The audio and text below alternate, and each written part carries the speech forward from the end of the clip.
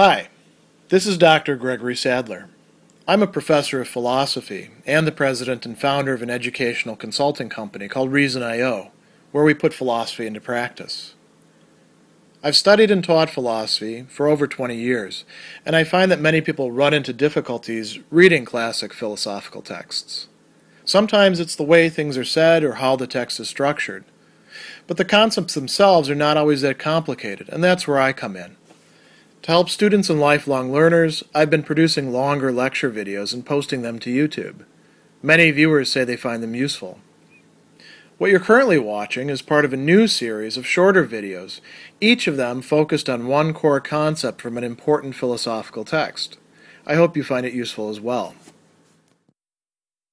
In Meditation 3, Rene Descartes will make a distinction between different kinds of reality, between what he calls objective reality, and he's got several different terms, formal or actual, or sometimes he also talks about eminent reality as well.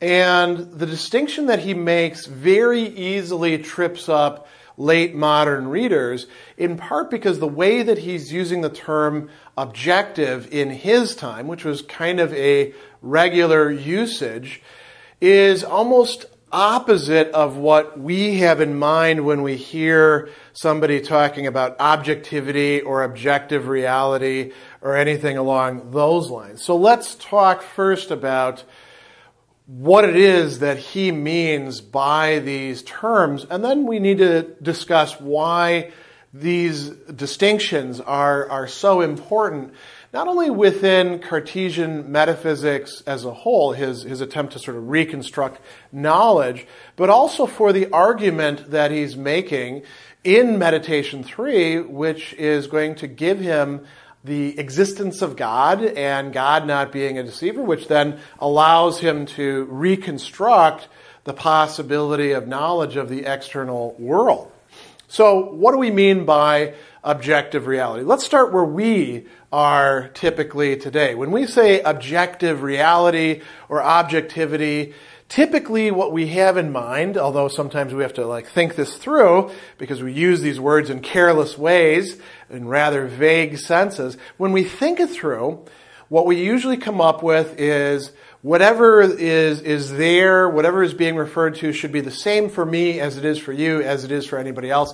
Everybody should be able to observe the same thing. There's a kind of constancy, there's a kind of universality to it, right? And why would that be the case? Because it really does exist that way out there in reality, whatever reality happens to be. So when we talk about being objective, we typically contrast that against being subjective, right? And the subjective would be something that's just in my head and doesn't correspond to the reality out there. And we could talk about the objective realities being interpreted in multiple ways and biases that people have. And okay, so that's how we use the term. That is not what Descartes means by the term. Descartes means, in some respects, almost the exact opposite. He is talking about what we would call subjectivity, but not a subjectivity that's a pure arbitrariness or something to be dismissed because it only belongs to an individual. Rather, he is talking about objectivity or objective reality, if we want to be very clear. Objective reality is the reality that things have as ideas in the mind. That is, in terms of their representation. So the idea that I have of God or of Descartes or of my body or of hydrogen atoms or any of those sorts of things, the idea existing in my mind has objective reality. And this is well worth dwelling on for a moment. A lot of people tend to think of ideas as really being kind of nothing and the outside things are what matter. Well, that's not the case at all. Ideas are real. They have a reality as ideas within our mind, right? It's not that they're nothing. Otherwise, they couldn't have the distinctness that they have. They couldn't have what Descartes calls clarity, their capacity to impose themselves upon us, to provide us with a certain kind of self-evidence. The people who dismiss what's in our heads as, oh, that's just figments of your imagination, they don't know what they're talking about. Ideas have reality as ideas. That is, in fact, a way of existing within one's thought or mind. So that's very important. Objective reality is the reality that something has as a representation, as an idea of the mind. What do we contrast to that? The reality that something would have, say, out there in the world. And that is what Descartes typically calls formal reality. He will also use the term actual in a few places, and he will also talk about something being eminent. Now, being eminent means that it's not completely active as formal, but it's sort of potentially there, right? So ideas have a certain eminent reality within their what could originate them, you could say, but isn't necessarily originating them at the moment. Be that as it may, formal reality is what we would typically call objective reality. It's the existence of the thing independent of observers out there in the world, right? So this is an incredibly important distinction that he is making here. And he goes on, and he's talking here in the third meditation about different kinds of ideas that we have in our mind. And another thing that's really characteristic about this is not only do ideas have objective reality, some ideas have more objective reality than other ideas. There is what we could call a hierarchy of objective reality. And for Descartes, this has to do with what he calls their degree of perfection that is being brought to fulfillment. And he says, if we consider images, of which, these over here represent one thing and others another, it is evident that they are very different between themselves.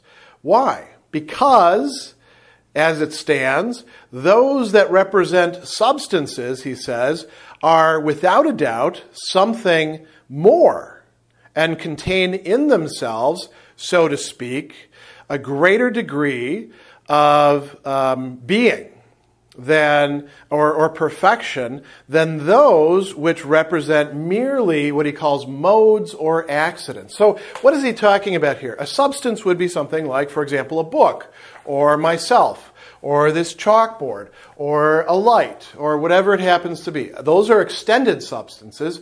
The mind itself is a thinking substance, right? So a human being is a substance as well.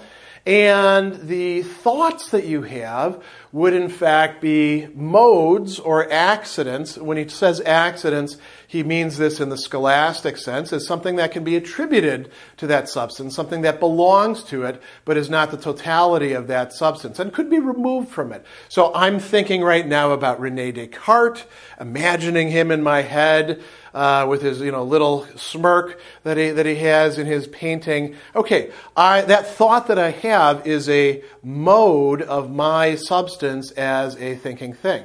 And if you're thinking about that, the substance that is me, the thinking thing, that has a greater degree of, he would say, objective reality than the thought of Rene Descartes and the painting of him with his little smirk, right? And we might go further and further down. Descartes doesn't worry about this. He's interested primarily in establishing the fact that there are degrees of being or perfection or objective reality for different sorts of things that we have as ideas. So already we've got substances, and by this he means finite substances primarily, because he can compare it to another kind of substance, which he calls God. So he says, in addition to this, that by which I conceive a sovereign God, eternal, infinite, immovable, all-knowing, all-powerful, the universal creator of all things which are outside of myself. That, I say, has certainly in itself more reality, more objective reality than those of finite substances that are represented to me. Now, all of this is still at the level of ideas.